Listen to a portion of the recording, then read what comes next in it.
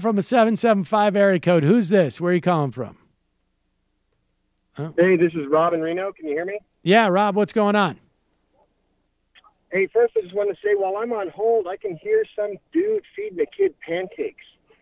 I don't know if that's we're supposed to be hearing.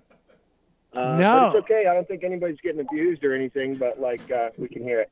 But, wow, interesting. Hey, I wanted to tell you about how I feel about politics lately. Like, sometimes I feel like being progressive is like climbing a big, like, rock mountain, like at Yosemite, and sometimes you got to, like, knuckle it, and you got to, like, contort yourself and leap and, like, do all this shit. And, like, right now it feels like we're hanging on by, like, a toe and a finger. And, like, it feels like before the election, like, we came out from under this overhang and, like, we could see the top.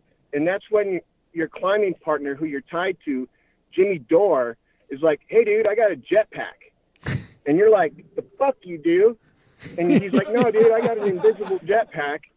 And it's going to fucking start when I jump. I mean, when we jump, And I'm like, dude, no, you don't. It's not real. And he's like, no.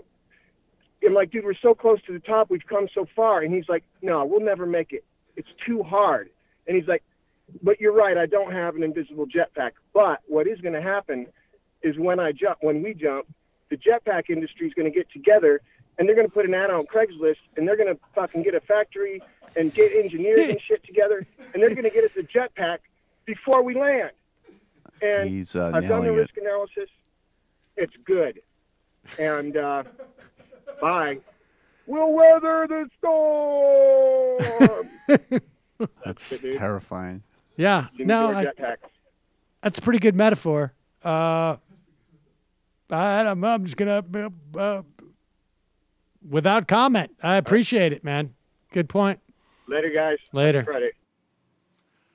Hey, it's Sam Seder. Why don't you subscribe to this channel? You can do so right over here. Subscribe.